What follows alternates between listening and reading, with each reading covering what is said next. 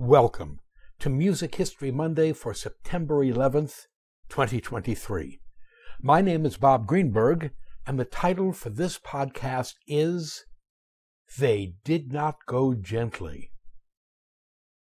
9/11, a somber day for us all.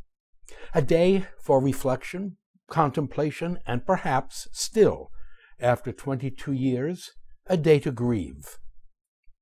Far more often than not, Music History Monday is about celebrating the life and accomplishments of a musician or identifying and exploring some great or small event in music history. If I chose to, today's post could celebrate the lives and music of two wonderful composers. On September 11th, 1733, 290 years ago today, the French composer and harpsichordist François Couperin, 1668 to 1733, died in Paris at the age of 65. The Estonian-born composer Arvo Pärt was born 88 years ago today on September 11th, 1935.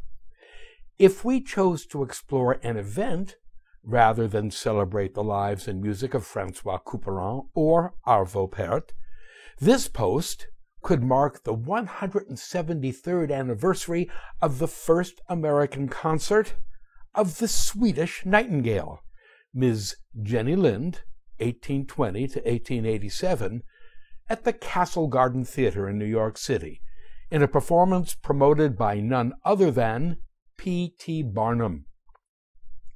For our information, Johanna Maria, Jenny Lind, was one of the most highly regarded operatic sopranos of her time. After a sensational European career, she retired from the opera stage in 1849 at the still tender age of 29. But she didn't retire from singing. In 1850, at the invitation of the great American showman Phineas Taylor, or P.T. Barnum, 1810 to 1891, Jenny Lind traveled to America to tour. She performed 93 concerts under the banner of Barnum's production company, then continued to tour the United States, Cuba, and Canada under her own management. During her 2-year stay, Lind became the most popular musician ever to visit North America to that point in time, and the wealthiest as well. Her concerts netted her roughly $350,000, $13,716,900 in 2023 dollars. But back to today and this post. I would begin with an admission. I'm feeling my age these days, and, for better or for worse, becoming ever more aware of the brevity of all things, as well as the pervasive chaos that lies immediately beneath our perceived veneer of control. So, running with the avowedly morbid spirit of this day, I present to you a series of chaotic deaths, unnecessary deaths, stupid deaths, tragic, sudden, accidental deaths from the world of concert music. If I were so foolish as to include unnecessary/stupid deaths from the world of rock and roll, this post would run for 1,000,000+ words instead of 2,293 words. There are no deaths here from chronic illness, suicide, substance abuse, heart attack, stroke, or aneurysm. Just particularly unnecessary deaths, like being hit by a Boeing 767 while sitting at your desk on the 93rd floor of the North Tower of the World Trade Center at 8:46:40 a.m. on September 11th, 2001. Admittedly, it's a grim topic, but not an uninteresting one, given that death is one of the very few things that we all will have in common. We begin then with the date-related item that anchors today's Music History Monday. Betty Stone, 1914 to 1977. Going up? We mark the birth on September 11th, 1914, 109 years ago today, of Betty Stone in Norwich, Connecticut. Ms. Stone, whose birth name was Betty Schenker, was an alto and a member of the Metropolitan Opera Chorus. According to her brother, Sidney Schenker of Union, New Jersey, quote, "Ever since she was a child, she had been wrapped up in opera. Our older sister Rose played the piano and sang, and Betty always wanted to," unquote. Betty Stone studied choral singing in a chorus sponsored by the Works Progress Administration during the Great Depression in the 1930s and joined the Metropolitan Opera in 1945 when she was 31 years old. We read from an article that appeared on page 44 of the New York Times on May 2nd, 1977. Cleveland, May 1st. A member of the chorus of New York's Metropolitan Opera Company was killed here last night when her flowing costume was caught in the grill of a backstage elevator. The accident occurred just after the curtain went down on the second act of Il Trovatore, the final opera of the Met's one-week stay in Cleveland's Public Hall. Backstage, some cast members walked upstairs to their dressing rooms, while others lined up for the half-century-old elevator. The elevator was almost filled when Frank Coffey, a 7-year chorus member, stepped on. Behind him, Miss Stone was the last to squeeze into the 8x6 elevator. It is an old freight-style elevator with doors at both ends, and the operator was on the opposite end from Miss Stone. As the car began to rise, Mr. Coffey saw Miss Stone being dragged down. "Stop! Stop!" he yelled. Others took up the shout. There were sobs, shouts of panic. The robe Miss Stone wore as a nun in the cloister scene had caught in the door, and as the elevator rose, she was dragged to the floor. "Oh, my God! Oh, my God!" the elevator operator, Norman Reeser, heard someone shout. He stopped the elevator, but Miss Stone, dragged down as the cage went up, had caught her head between the side of the shaft and the elevator.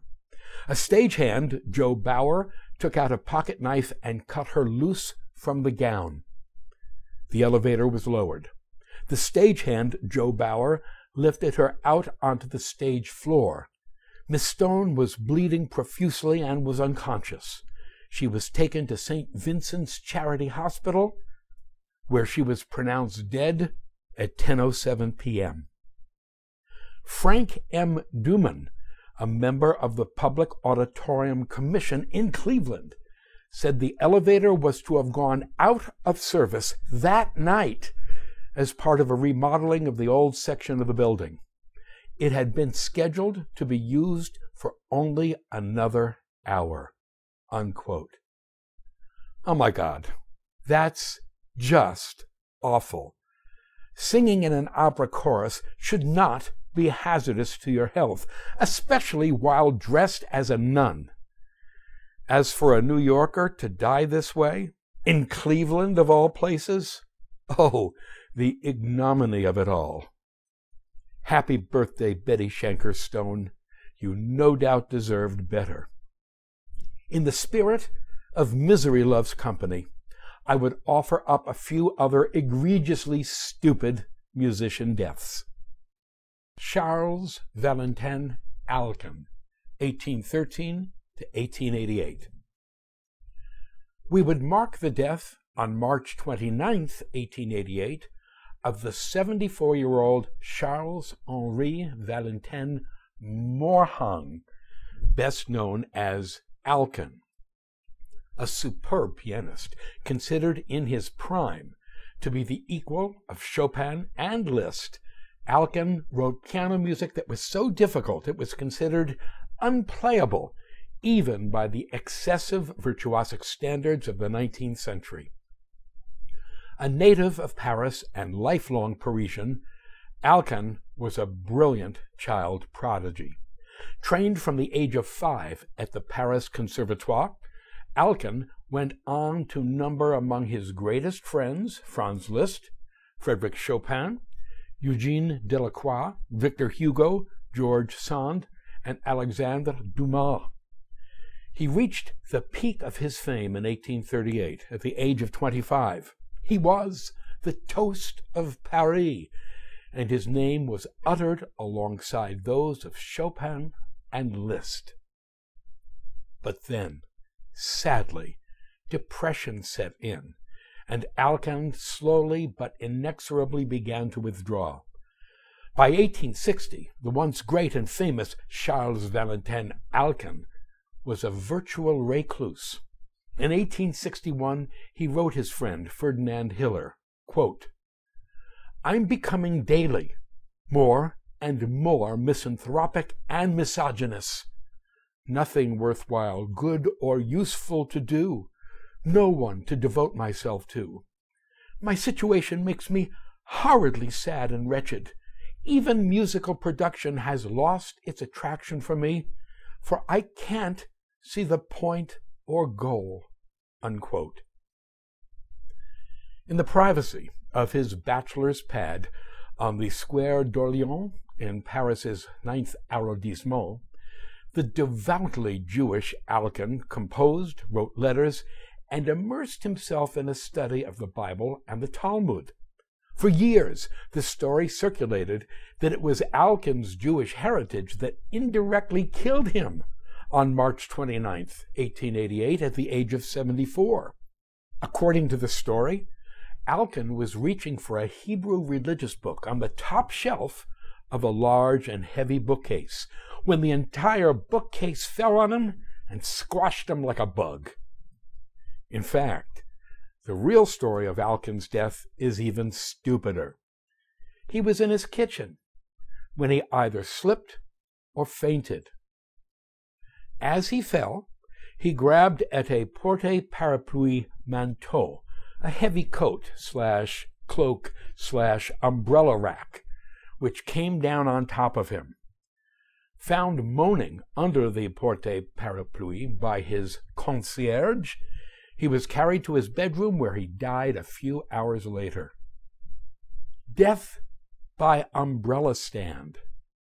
How freaking lame. Would you like to hear more about the ill-fated Monsieur Alkan? Good. He will be the subject of tomorrow's Dr. Bob Prescribes post. Johann Sebastian Bach, 1685 to 1750. We would observe that the death of our beloved Johann Sebastian Bach at the age of 65 was due to a medical malpractice nightmare. Bach's eyesight had been poor for many years, partly due to the endless strain of writing and copying music late at night in near darkness, but very likely also due to diabetes. By 1749, at the age of 64, he was nearly blind. Enter one Chevalier John Taylor, an English oculist then traveling through Germany, who reportedly was performing amazing eye operations. Bach entrusted himself to Taylor, who performed 2 disastrously unsanitary operations on Bach's eyes, both failures.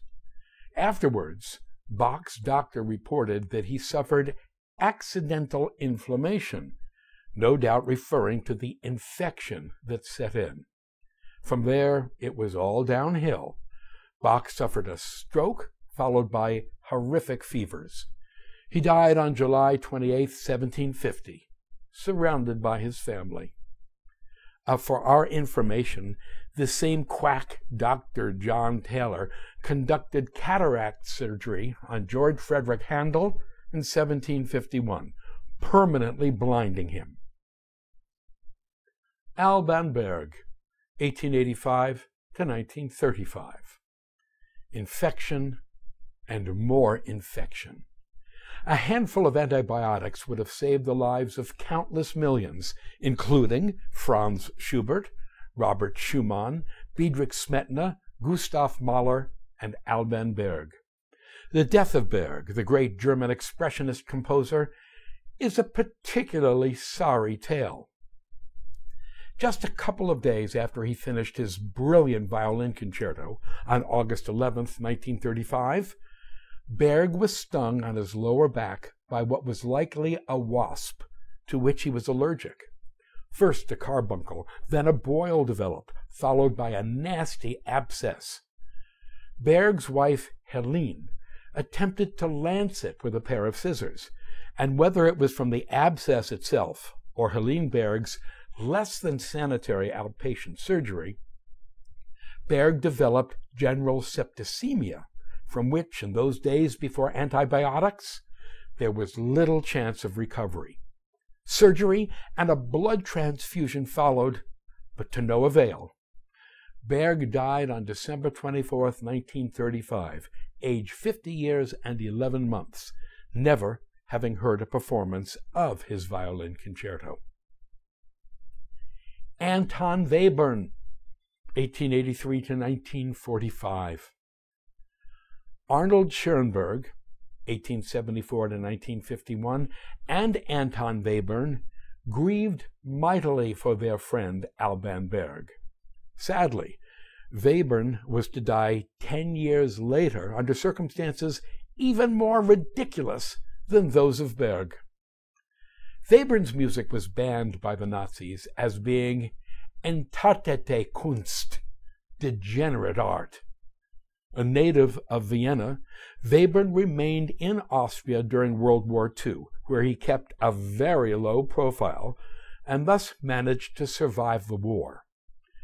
As the war drew to its close, Webern, his wife, daughter, son-in-law, and 3 grandchildren took up residence in the Austrian alpine town of Mittersill, believing it to be a safe place to wait out the chaotic days that were sure to follow the end of hostilities.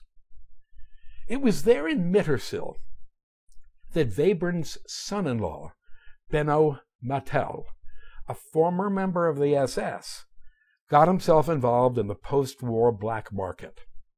On the evening of September 15, 1945, the American authorities organized a sting operation and arrested Mattel in the kitchen of the Webern house, where the entire family had just finished eating dinner. At exactly the moment the arrest was taking place in the kitchen, Webern, completely unaware that a sting operation was taking place just a few feet away, stepped outside the house to smoke a cigar. Hearing the front door close, one of the American soldiers involved in the sting, Private First Class Raymond Norwood Bell, a company cook from North Carolina, went outside to investigate.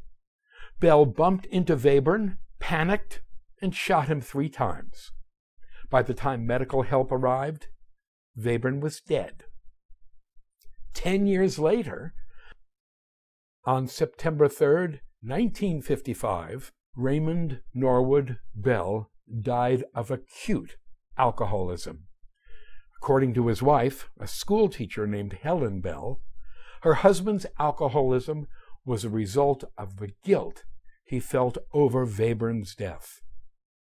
More evidence, not that we needed it, that smoking kills. Postscript. As I mentioned at the top of this post, I've limited this list of strange, stupid deaths to individuals from the world of concert music. But the grim reaper that is Music History Monday is not yet finished with us. Next week's Music History Monday will mark the all-too-early death of Jimi Hendrix on September 18, 1970, at the age of 27. Hendrix's death will allow us to explore the so-called 27 Club, that extraordinary list of ragtime, blues, rhythm and blues, jazz, rock and roll, rap, and hip-hop musicians who all died at the age of 27. Thank you.